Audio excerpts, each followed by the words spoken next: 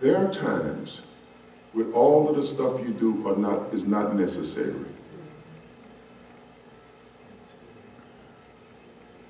You can go to God. You don't have to set him up.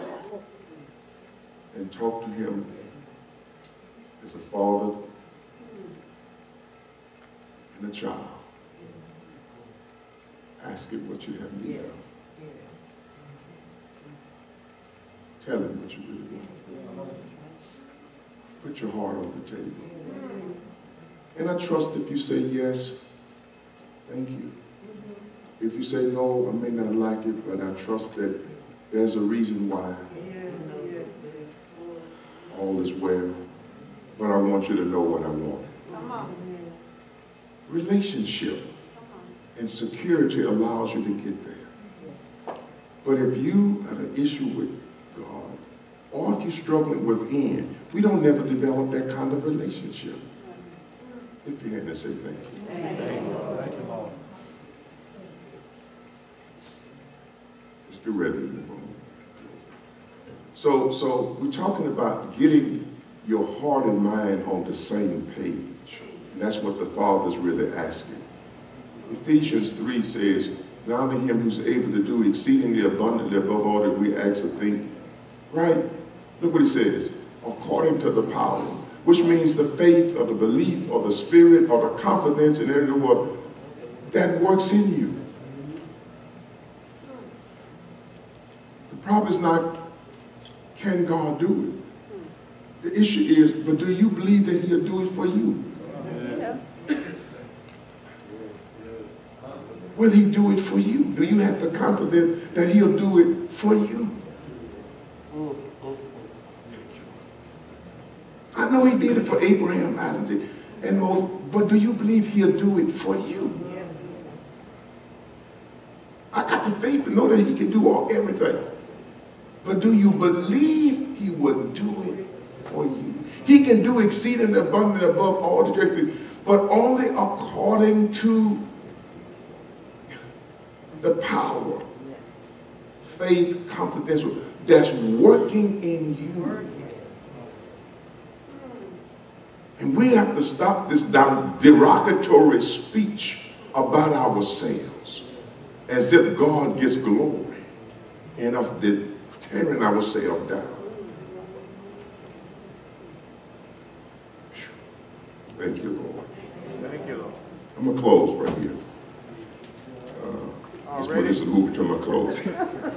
I want you to get this point right here to me. I got this story I'm going to put up here.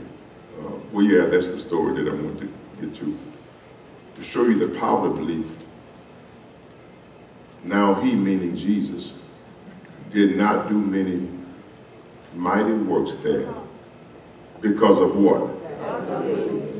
The issue wasn't that he wasn't Jesus, but he couldn't do mighty works because they didn't believe. That he didn't believe that he'd do it for them. And now, let's talk for 1 minute, and I got 1 or 2 more scriptures.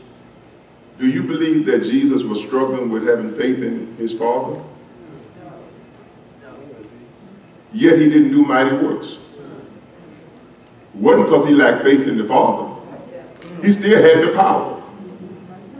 But he works according to the power that is at work in us. So there's a cognitive function you got to make up in your mind. I believe God. That I believe that he will do what he says. I know I have faith about that, but I believe, and I believe that he'll do it for me. Yes, Lord. And I'm going to say it like this in a selfish way. It doesn't matter what he did or didn't do for you. I have my own walk with God. I have my own relationship with God. So I don't care how many prayers he didn't answer for you. I don't care what he didn't answer in the past. The past is gone and buried. Today, I come to him and I believe that he's going to grant me the petition He's going to grant me. I believe that he's going to do it for me.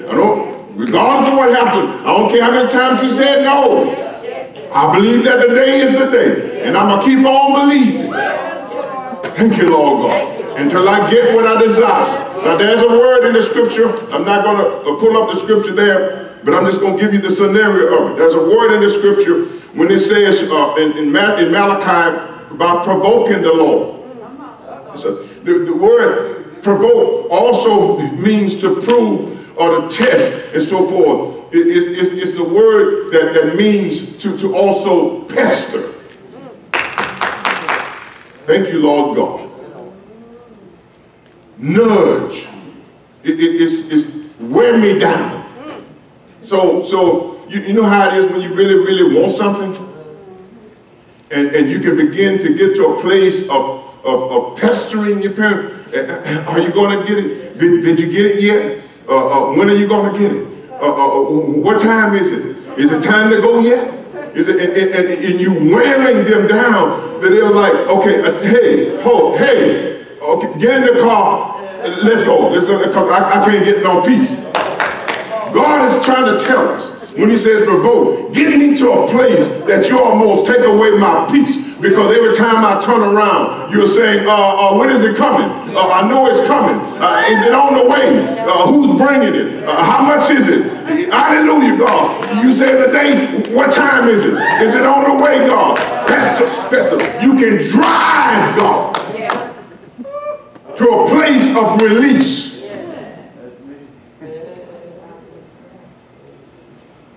But that's only when you believe that he's going to do it. That's right. And pester him until his release. That's right. Lift your hand and tell the Lord thank you. Now I got to ask you, how bad you really want to be blessed? Just because you got no right here, so that's the reason to throw in the towel? The devil is a lie. I'm going to be right back at the throne saying, you say it. You say it. Your word. Your word said it. I went to church and the praise team was even singing. Somebody was talking to me, they didn't even know they were talking about. They affirmed, but I'm getting all kind of witnesses to this, what I know that you put in me. When is it coming, Lord? When is it coming, God? When can I expect it? As a matter of fact, I'm going to start telling everybody, do you know I'm blessed? Do you know I got what I got here? Do you know I'm speaking faith? Because I know you're not going to let me down. Do you know what I got? Do you know what God did? I'm going to put your name out there. That's when you believe. Yes, sir. Great teacher. So the question is not about your faith, it's what you believe. Do you believe that God will do it for you? Sir. Father said, I got the faith to know that you're God. Yes. But my mind is not on the same page of my heart. Help me to get my heart and mind, help my unbelief. If you hand it to the Lord, thank you. Let's get ready to close. Let's get ready. I got to get ready to close here. I just feel like talking about this faith.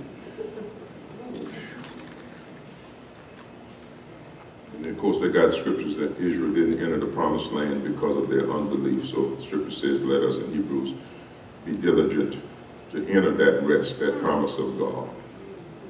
Scholar of mine, true religion is God's operation upon your soul. Love that quote. It is again, Jesus said, now if you can believe, we understand heart and mind on the same page, nothing shall be impossible. Nothing should be impossible. Nothing should be impossible. There was a time we didn't have the technology we have today. Men wanted to fly and do all of those things. They initially started with putting feathers on wood and straw, trying to see if they could work like birds. That didn't work. So they came up with the engine concept that they used to prepare automobiles.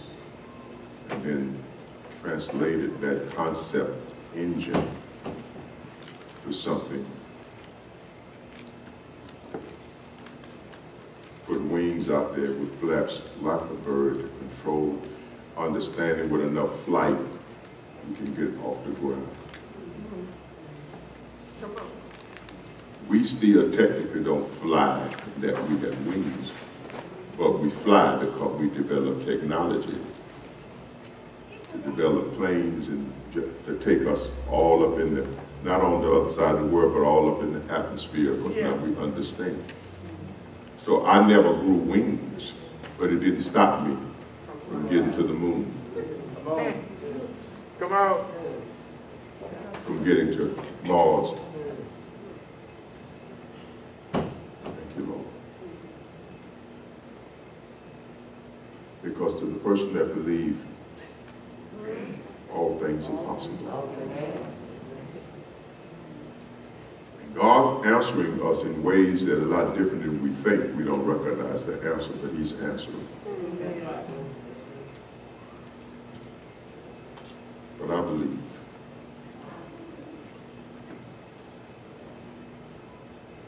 I believe. I don't just have faith. I believe. Amen. The sky is the limit. The door is open. There is no limit to what can be achieved by a person that truly believes. I know that faith can't fail. Can't fail. The question is, but do you believe it? Yes, sir.